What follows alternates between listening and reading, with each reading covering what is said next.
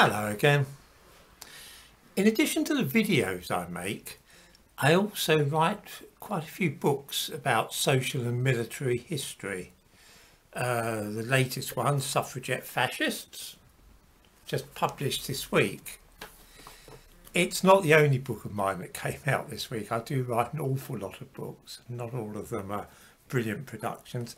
This is another of mine that came out this week, Guns Across the Rio Grande, under the name Jack Tregarth. I've written about 100 westerns in total under a bewildering array of thoroughly improbable names such as Brent Larson, Jay Clanton and Fenton Sadler, Harriet Cade, just to name a few. There's a convention with the names of the authors of westerns that they must generally sound like the names of the cowboy characters in the books. Some of the toughest sounding of the names of the authors' names are actually women.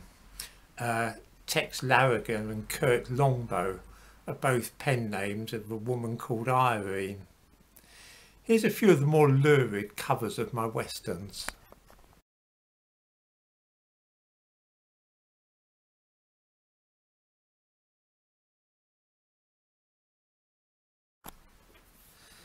The market in Britain for trashy westerns is all but over these days.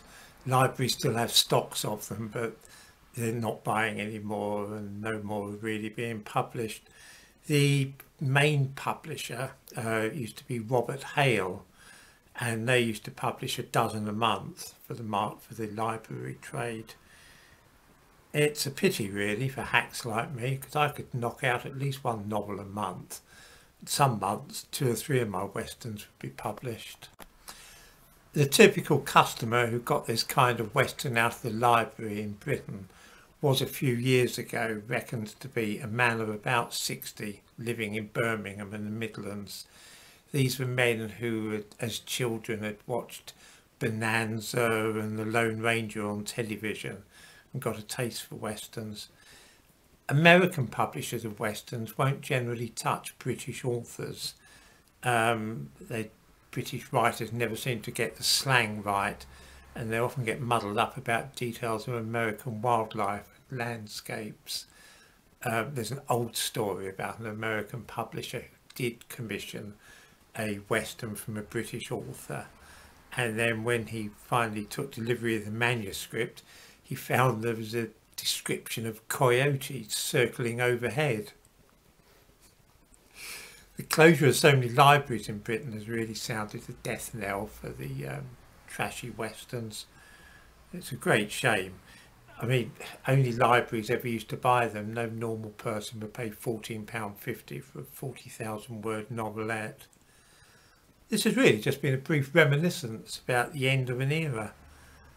Never mind, I mean, there's plenty of other books I can write, but one can't help feeling a little sad to see the passing of something which is inextricably tied up with one's youth.